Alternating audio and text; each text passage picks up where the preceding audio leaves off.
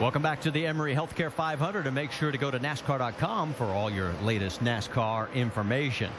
And we also want to remind you here that Atlanta Motor Speedway, it's your car, it's your drive, and it's your chance to win. Enter for a chance to meet a Team Chevy driver and win your favorite Chevrolet at winyourchevy.com. Just a few moments ago during the break, another lead change. Our second, Denny Hamlin got around Ryan Newman. Here's how it happened. You see Hamlin's still stuck to the bottom of the racetrack. Newman's been pretty much married to that top. It's like his handling started going away. You can see Hamlin making some time up on him, but made a nice clean pass there on the bottom coming down the front straightaway. And we'll go through cycles, you know, where your car will be good. You'll have a section of the run that you'll be good. Other sections you won't. They've now slowed down 3 seconds from their fastest lap time of the race. Yeah, and Newman's under attack for second spot. And remember, he's fighting for a chance to get into the chase. Kyle Busch right now is, of course, third in the points and basically secure. And got a little twitch there, which allows Newman to hold on to the spot. But so important for Ryan to stay up front. Of course, Denny Hamlin in front of both of these guys. He wants to get those bonus points for picking up his 6th win. That'd be 60 bonus points going into the his teammate there, Kyle Busch, who just took over that second spot. He's looking for more bonus points, too, to close up on that. He would like to get within 10 of that. So you have all of these guys racing for different reasons here tonight and what they're trying to accomplish. You see him going around the 87 of Joe Nemechek.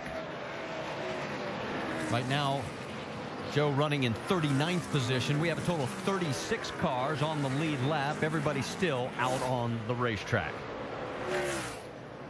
All right, let's check in on Kurt Busch, our in-race reporter, because, you know, he's won here 3 different occasions. But right now, he's mired in 28th position. What's going on, Jamie Little? Well, he has already lost 16 positions. You can imagine he's not a happy camper. This was his radio transmission just a few moments ago. Hide entry and everywhere. Yep. Looks like we have a whole different race car here. So you guys put the 77 set up under here or something. Inside. And at the end of that, he said, we're like blow out the right front tight. And they were tight in practice. So Steve Addington, his crew chief, told me, we're loosening this up for the start of the race. It didn't help, Marty. Yeah, Jamie, I talked to Addington before the race, his crew chief. He said they did loosen this car. They had been tight, made some changes, he told me like 3 different changes they made to try to free it up. It makes it difficult when these guys have to practice. Their practice session yesterday was in the middle of the day. And so a lot of times you'll have a loose race car then, you tighten it up too much. But they apparently were the other side and still just haven't gotten it freed up enough. How about 9th, 10th, and 11th on your screen right now as Greg Biffle's on that high line, Clint Boyer and A.J. Allmendinger down low. Allmendinger's one that's really charging through here. Watching these lap times, he's running some really quick times. Yeah, Casey Kane, his teammate, is also. Yeah, and Biffle's doing a nice job. He's just totally on that top side. I love the way that Biffle gets into the corner high, too, and can turn his car in the center and get a nice run off. Dave? And, DJ, didn't it make you mad when you knew you had a great car and just blew a qualifying lap? Oh, yeah. Did that a few times. Well, he started 15th tonight. As we look at Paul Menard working underneath David Reagan on your left there. Biffle on the top right. He qualified 15th by just getting back to the gas a little early. Coming out of turn 2, it caused the car to push to the wall. He thought he might have had a pole run. Now he's earning all that back up into the top 10, and Biffle thinks he has a really great car for tonight.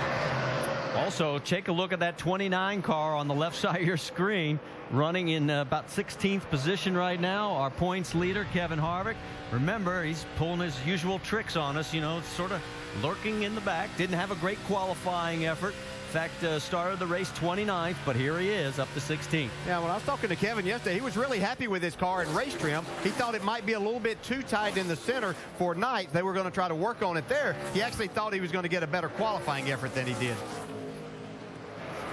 I tell you what, guys, Kevin Harvick, last night, he was one of the fastest cars in the nationwide race, and you got to believe that he's learned a lot about how this track is going to transition today, tonight, and what type of air pressure settings and things like that, and also chassis adjustments he's going to do. I would say, out of everybody out there, Kevin Harvick is the one with the most experience of what this racetrack's going to do, besides Jamie McMurray, who actually won the race last night. I think it was a big benefit understanding how big the track will change.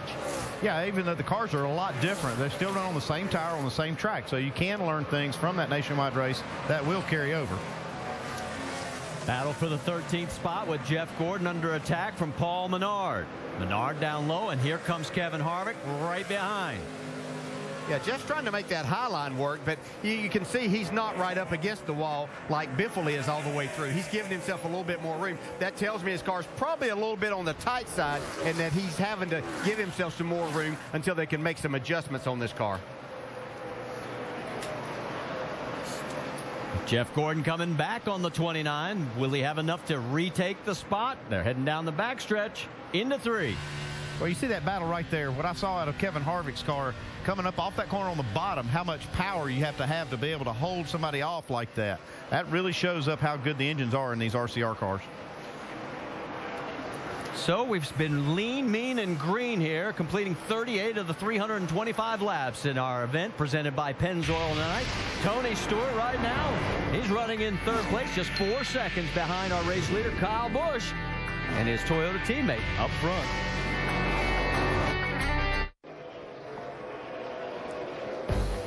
We've completed 44 laps under green, and the crews are getting ready for the first of what could be 10 pit stops, and everybody's stretching, getting ready. Look at this. How about warming up with a tire? I'll warm up with a lot less weight than that. The pressure is about to be on because green flag pit stops in last night's nationwide race were crucial. And the guys are on the wall. And 4 cars, we can tell you, have already pulled behind the wall. Kevin Conway, Mike Bliss, Joe Nemechek, Michael McDowell. First taker on the pit road, Sam Hornish Jr. as he pulls down. He's already 1 lap down. We've got 31 cars right now on the lead lap. David? Tight center, loose off for Sam. They had a really, really good car here in the spring, one of the best until they lost a cylinder midway through that race and had to settle for a disappointing finish. So far tonight, not too bad on the handling side for this Penske race car. His best finish this year back at Pocono when he came home 11th. He's back out underway. Race leader still Denny Hamlin. Let's go down to Dr. Jerry Bunch. Marcus Ambrose very, very loose in the corner. Car sliding sideways to the right rear, has absolutely no grip. They have already made a chassis adjustment. They will fill it up with Sunoco fuel. Air pressure change. He is away. Jamie. And remember, we talked about Kurt Busch, how terribly tight he was. He even brushed the wall just a couple of laps ago. The call is a wedge adjustment. Air pressure in 4 tires for the Blue Deuce, Kurt Busch. Saw him 2 turns on the wrench. Left side's going on. Kurt with 13.3 seconds. Yeah, made a good stop. You'll see a lot of the cars that are about to go a lap down at the that'll try to get in here early before you see the leaders come. But here come some of the leaders. Yeah, 3rd place, Tony Stewart's coming down pit road. Casey Kane, Ryan Newman. As you also look at Reed Sorensen and his pit stop. Let's go to Dave Burns. Marty, Tony Stewart was running 3rd. He'll get a track bar adjustment on that race car. Not bad, he said, but he wants to work on the exit of the corner. That was a little bit loose. He'll get the wrench twice, a wedge adjustment as well. Rick Pigeon, the catch can man, reaches over, puts that wrench through the window, and he is out of here. 13.4, another good stop. Greg Biffle stop. See, Greg's car is handling pretty well. You don't see any chassis adjustments going on. Maybe an air pressure adjustment. A lot of cars right now. Juan Pablo Montoya is in. There you see A.J. Allmendinger finishing his service. 48 is also in, Doc. Jimmy Johnson started back in 7th, drove it to 4th, and the car got very, very tight, would not turn. They made a chassis adjustment both left and right rear. Air pressure change. Great pit stop. Jimmy's away. Dave. The 29 team of Kevin Harvick, is that's a close call on the right of your screen, looking for a small adjustment. He was plowing at the beginning, but just losing a little rear grip at the end of that run. So a slight adjustment for our points leader, Kevin Harvick, at this point. Lap 49, green flag pit stops, Mike. And Kyle Busch taking his cues from his teammate Denny Hamlin. If he came, he was going to do the same thing. You saw he had to lock up the tires to head down pit road. Kyle very happy with his race car, a little bit tight to begin with, but it starts to free up. He's happy. A 4-tire change, Jamie. And your leader, Denny Hamlin, said, wow, that was exciting getting off of the track surface. He says he's actually been loose. A lot of the cars staying there tight. They took air pressure out and made a track bar adjustment. You see him get 2nd down to the 18. Jamie McMurray, meanwhile, is in. He's been riding around. The car has not been exactly what he's wanted. A chassis adjustment, 4 tires, fill it up with fuel for Jamie McMurray, who sits just outside the top 12 coming into this race. Saw Jeff Gordon finishing up his work going out as well. 13.8 on the stop of McMurray. And we're getting word that McMurray missed the commitment cone the first time. That track is so slick and these tires are gone that these drivers are having a hard time getting down on pit road. You see coming off this banking right here, the track's extremely slick. Yeah, it's really hard. You're trying to carry as much speed. You realize you're going almost 200 miles an hour around this track and trying to do that. Too fast entering for the 18 of Kyle Busch. He is going to have to do a pass-through. I was going to comment on how much time he made up on Denny Hamlin. Apparently, he did it getting onto pit road. Had to be one of those early segments because he had already pulled up to the back bumper of Denny Hamlin early on pit road. So for him to get one and Denny not to get one means it had to happen early on pit road. So tough break for Kyle. He's going to have to come down and do the pass-through. He is shown as the race leader right now, but that's all for naught. Denny Hamlin, Tony Stewart, Martin Truex Jr. Well, they're going to put the black flag with a white cross the next time by if he doesn't come in. Black flag. That means they quit scoring you. Let's go back. Yeah, right here. He makes up a lot, but you can see Denny's really on the brakes. That first segment. Kyle, yeah, that first segment, he didn't get slowed back down enough. Well, he got the message because here he comes down through pit road, and we'll see where this brings him back out into the mix. Remember, he was shown as the race leader. Trying to hang it out to see if I can get a caution. He's just going to have to, take his medicine right here. Long race, got a great car. Leader right now is in the middle of the backstretch. Total of 30 cars still on the lead lap. Yeah, and he has a fast enough car. This isn't going to be devastating to his night because this is a racetrack. As we've seen with a good race car, you can pass a lot of cars.